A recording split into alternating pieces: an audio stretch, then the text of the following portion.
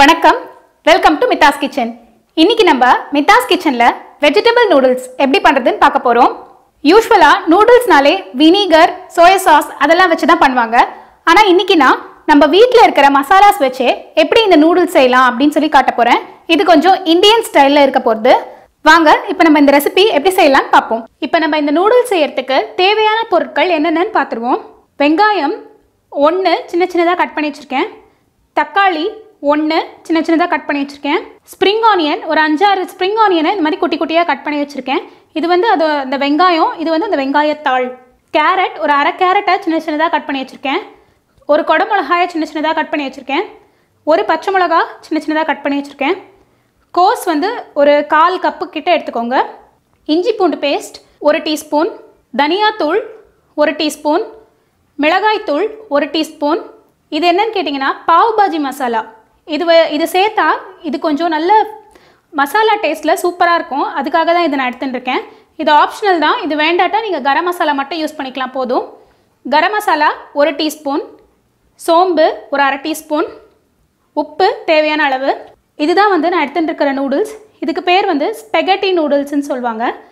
நீங்கள் நம்ம ஊரில் ஹக்கா நூடுல்ஸ்னு கிடைக்கும், இல்லைனா மார்க்கெட்டில் கிடைக்கிற எந்த பிளெயின் நூடுல்ஸ் வேணால் எடுத்துக்கலாம். இப்போ ஃபஸ்ட்டு நம்ம நூடுல்ஸை வேக வச்சு எடுத்துப்போம். அதுக்கு இந்த மாதிரி ஒரு பாத்திரத்தில் தண்ணியை கொதிக்க வச்சுருக்கேன். இப்போ இந்த தண்ணியில் நம்ம உப்பு சேர்த்துக்கலாம்.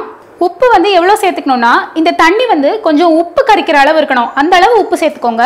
அப்போ தான் வந்து நூடுல்ஸில் நல்லா உப்பு பிடிச்சிக்கும். உப்போடு சேர்த்து நான் கொஞ்சம் எண்ணெயும் சேர்த்துக்கிறேன். சேர்த்துட்டு நல்லா கலக்கி விட்டுக்கோங்க. இப்போ இந்த தண்ணி நல்லா தளதளான்னு கொதிக்கணும். அது வரைக்கும் இது அப்படியே இருக்கட்டும். இப்போ பாருங்கள், தண்ணி நல்லா கொதிக்கிறது. இப்போ நம்ம இந்த நூடுல்ஸை சேர்த்துடலாம். அப்படியே இதில் போட வேண்டியதான்.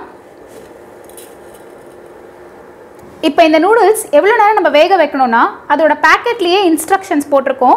அந்த டைமிங்க்கு ஏற்ற மாதிரி வேக வச்சுக்கோங்க. ரொம்ப குழஞ்சிடக்கூடாது, கரெக்டாக வேக வச்சுக்கோங்க டைமிங்க்கு ஏற்ற மாதிரி. எல்லா நூடுல்ஸ் பேக்கெட்லேயுமே அந்தந்த டைமிங் போட்டிருக்கோம், அதுக்கேற்ற மாதிரி வேக வச்சுக்கோங்க. இப்போ லைட்டாக நான் கலரி விட்டுக்கிறேன். இப்போ நூடுல்ஸ் அதுவே உள்ளே போயிடுது. ஸ்பெகட்டி நூடுல்ஸுன்றதுனால அதுவே உள்ளே போயிடுது. நம்ம ஊரில் கிடைக்கிற பேக்கெட் வந்து க்யூப் மாதிரி கிடைக்கும். அதை நீங்கள் அப்படியே இம்மர்ஸ் பண்ணிடலாம் வாட்டருக்குள்ளே. இப்போ இந்த நூடுல்ஸ் வெந்துடுதான்னு பார்ப்போம். இந்த மாதிரி கட் பண்ணி பாருங்கள் கையால். கட் ஆகிடுத்துனாலே நூடுல்ஸ் வெந்துடுதுன்னு அர்த்தம். இதுக்கு மேலே வேக விட வேண்டாம். இந்த தண்ணியை ஃபுல்லாக ட்ரெயின் பண்ணிடலாம். இப்போ பாருங்கள், ஃபுல் தண்ணியை வடிச்சாச்சு. நூடுல்ஸ் நல்லா ஒன்றோட ஒன்று ஒட்டாமல் சூப்பராக வந்திருக்கு. இப்போ நம்மளோட நூடுல்ஸ் ரெடியாக இருக்குது. இப்போ நூடுல்ஸ்க்கு தேவையான வெஜிடபிள் மசாலா எப்படி பண்ணுறதுன்னு பார்ப்போம். இப்போ நம்ம மசாலா பண்ணுறதுக்கு ஒரு பேனில் எண்ணெய் சேர்த்துக்கலாம்.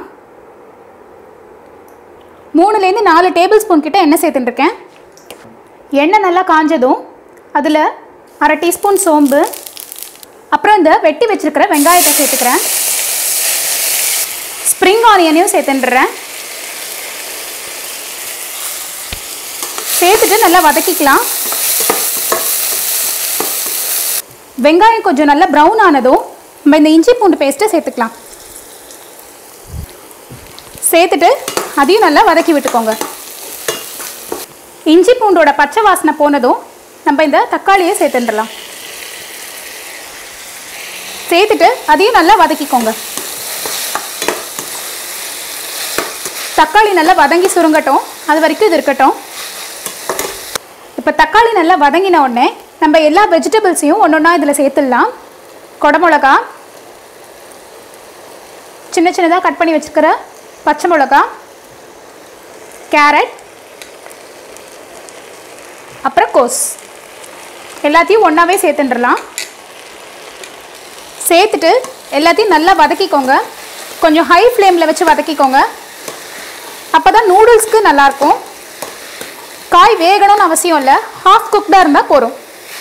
இப்போ காய்கறிலாம் ஓரளவு வதங்கினதும் நம்ம இந்த காய்கறிக்கு தேவையான அளவு உப்பு சேர்த்துக்கலாம். நூடுல்ஸ்க்கு ஆல்ரெடி நம்ம உப்பு சேர்த்துட்டோம். ஸோ இப்போது காய்கறிக்கு தேவையான அளவு உப்பு மட்டும் சேர்த்துக்கலாம். உப்பு, மிளகாய்த்தூள், கரம் மசாலா, தனியாத்தூள், அப்புறம் இந்த பாவ் பாஜி மசாலா எல்லாத்தையும் சேர்த்துட்டு நல்லா வதக்கிக்கலாம். நூடுல்ஸ், ஃப்ரைட் ரைஸ்லாம் பண்ணும்போது காய்கறி நல்லா வேகணும்னு அவசியம் இல்லை. கொஞ்சம் அந்த காய்கறியோட க்ரன்ச்னஸ் இருந்தால் தான் நல்லாயிருக்கும். அதனால தான் ஹாஃப் குக் பண்ணால் போரும்னு சொன்னேன். நான் கொஞ்சம் கலர் வரணுன்றதுக்காக ஒரு அரை டீஸ்பூன் கிட்ட மஞ்சள் தூள் சேர்த்துக்கிறேன். இது சேர்க்கணும்னு அவசியம் இல்லை, தேவைப்பட்டால் சேர்த்துக்கோங்க. சேர்த்துட்டு நல்லா கலந்துக்கலாம். இப்போ காய்கறிலாம் நல்லா வதங்கிட்டு இப்போ நம்ம நூடுல்ஸை சேர்த்துடலாம். இப்போ நான் இந்த நூடுல்ஸில் கொஞ்சம் எண்ணெய் சேர்த்து நல்லா பிசிறி வச்சுருக்கேன். அப்போ நான் இன்னும் நல்லா ஒட்டாமல் வரும்ன்ட்டு அதை இப்போ நான் இதில் சேர்த்துடுறேன். சேர்த்துட்டு நல்லா கலந்துக்க வேண்டியதான்.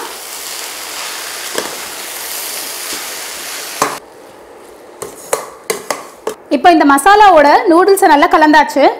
இதுக்கு மேலே இப்போ நம்ம ஸ்ப்ரிங் ஆனியன் சேர்த்துடலாம். இப்போ இந்த ஸ்ப்ரிங் ஆனியனை இதில் சேர்த்துடுறேன். சேர்த்துட்டு அதையும் நல்லா மிக்ஸ் பண்ணி விட்டுக்க வேண்டியதான். பாருங்கள், இந்த நூடுல்ஸ்லாம் ஒன்றுக்கு ஒன்று ஒட்டிக்காமல் சூப்பராக வந்திருக்கு. அவ்வளோதான், இப்போ நம்மளோட நூடுல்ஸ் சூப்பராக ரெடி ஆகிடுச்சு. நூடுல்ஸ்னாலே அன்ஹெல்தி ஃபுட்டுன்னு எல்லா பேரண்ட்ஸும் நினைப்பாங்க. பட் நம்ம வீட்லேயே இந்த மாதிரி இவ்வளோ வெஜிடபிள்ஸ் சேர்த்து செஞ்சால் நம்ம குழந்தைங்களுக்கு தாராளமாக கொடுக்கலாம். குழந்தைங்களும் ரொம்ப விரும்பி சாப்பிடுவாங்க. ஏன்னா நம்ம இதில் மசாலாலாம் சேர்த்து சூப்பராக செஞ்சுருக்கோம். இந்த ரெசிபியை நீங்கள் உங்கள் வீட்டில் ட்ரை பண்ணி பாருங்கள். என்னோட வீடியோஸ் உங்களுக்கு பிடிச்சிருந்ததுன்னா மித்தாஸ் கிச்சனுக்கு சப்ஸ்கிரைப் பண்ணுங்கள். தேங்க்யூ.